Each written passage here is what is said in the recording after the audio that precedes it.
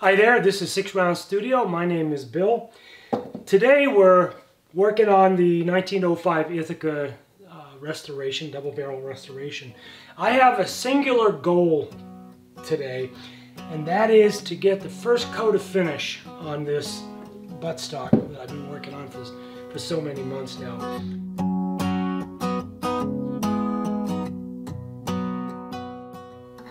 So the last thing that I need to do is I need to polish down the parts of the metal that are actually slightly below the wood, because we're trying to get a match finish to this. We're not talking a lot, we're talking a couple 3/1000s, but I want to get the section around the inlettings sort of matched to the wood itself, so that I can get that first coat of finish on. Once I've got this matched, then I'm pretty confident that I can start the final polishing process on this without worrying about getting or mismatching or getting the metal too far below the wood. I just don't see that as a problem. So we're gonna just right now. I just want to get this metal where it's a slight bit high, taken down so that it's the same height or same level as the wood on the gun stock. Now I've already fit this into the stock, and I know where I'm slightly proud or slightly high, and it's only about a ½ an inch from this point here to the end. And again, as I said, we're not a lot. We're only a couple thousandths. I'm using a fine file, and just bringing those edges down over just a little bit, trying to match or follow the original contour without changing it, kind of maintaining the original design cues from the original manufacturer.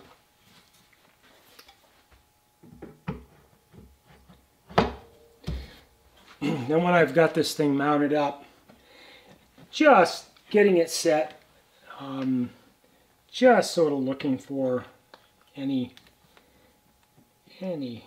differences in the height. We've pretty much got this at this point. Not unhappy with that. When we do the final polishing, we're going to take a little bit more of that down. Now I've already done the trigger guard, and it is those two pieces of metal here and here that are the match sanding for the metal in the wood. So I've already done the trigger guard, so that's good. I'm happy with that. Last thing I want to do is just take a little bit of 100 grit paper.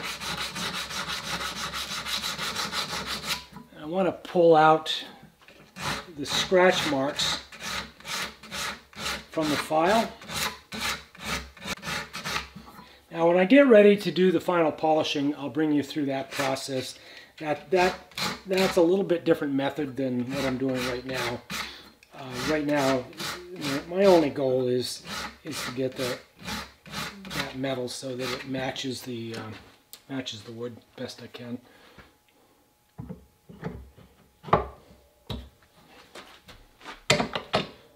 Got just a little bit more on this back side that I need to do.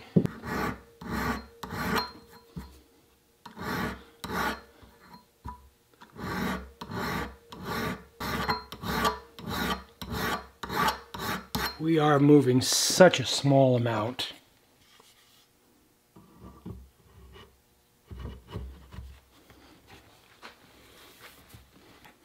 Alright, that looks really good.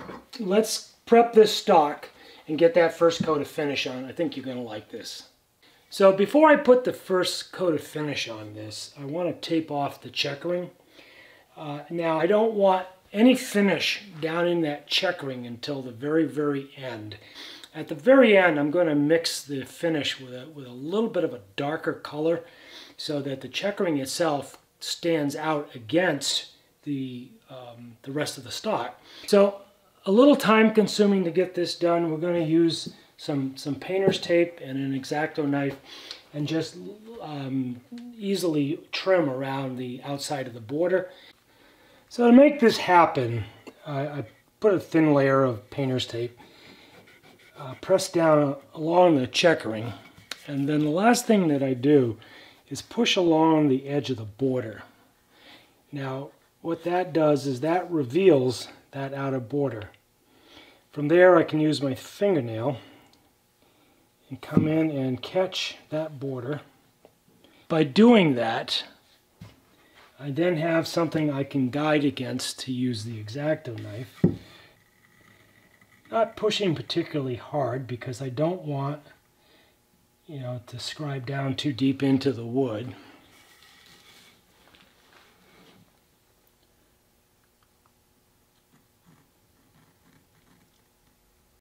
And when we get that done, just go in.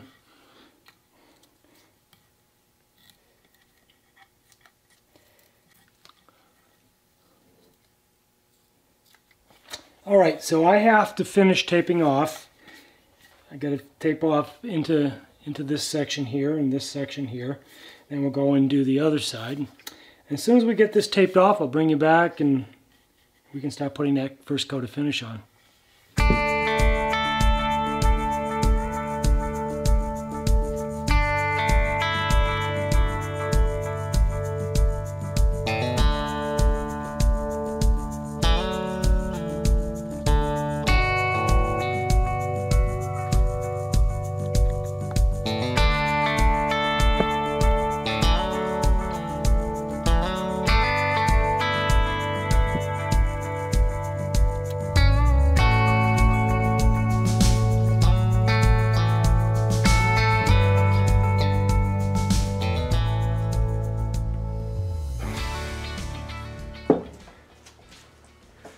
Alright, so that takes care of taping off the checkering.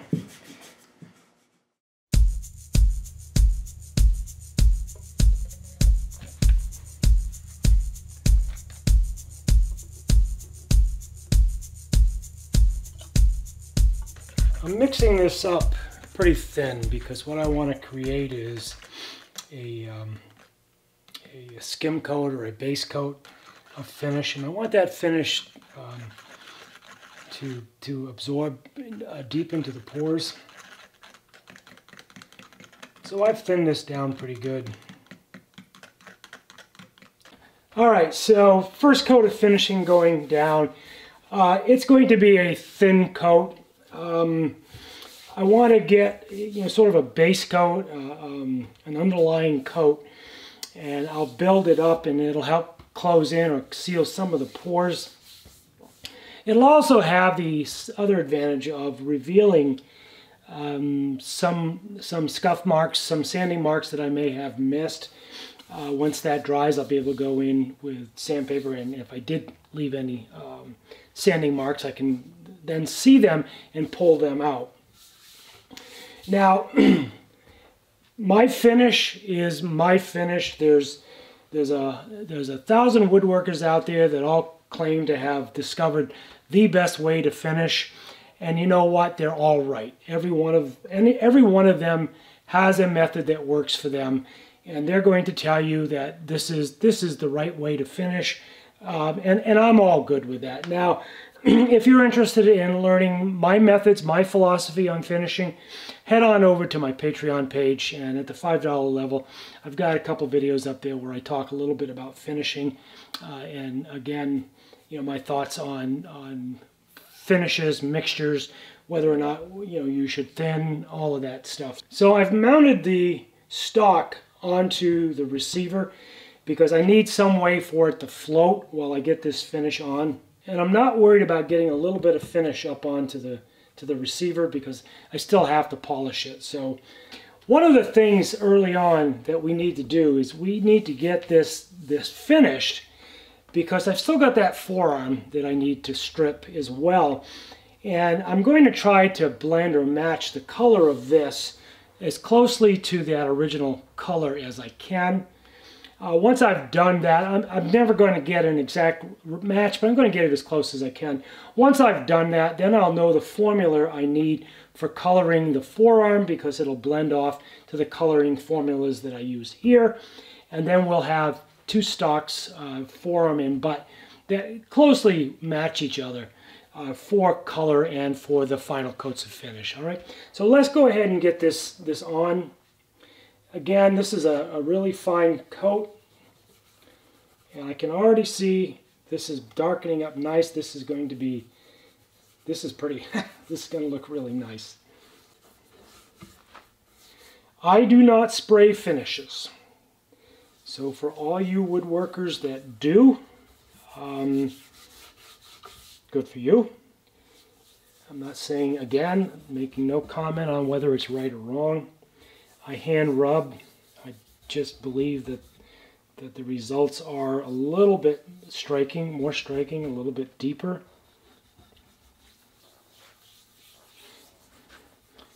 I'm already seeing a little bit of an issue right in this area right here, which is fine. That's why I do this.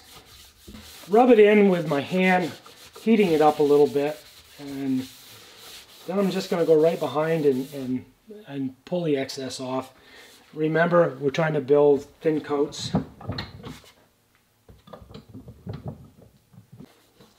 If I bring you back, or if you watched any of the earlier videos, you would remember my discussion about using white epoxy to glue these panels on, because I'm going to have to faux this in a little bit, and the white epoxy is showing a little bit on this right panel.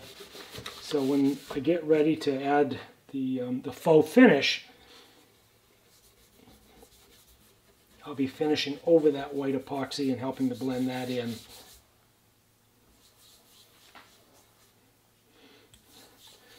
Also, from an earlier discussion, earlier video, we talked about how much do we want to restore this? How much do we want to take away some of that original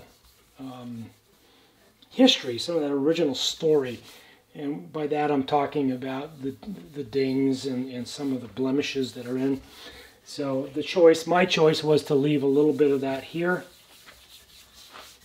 I've done that, and it's looking nice. There's just enough darkness or dark spots or blemish spots that this thing,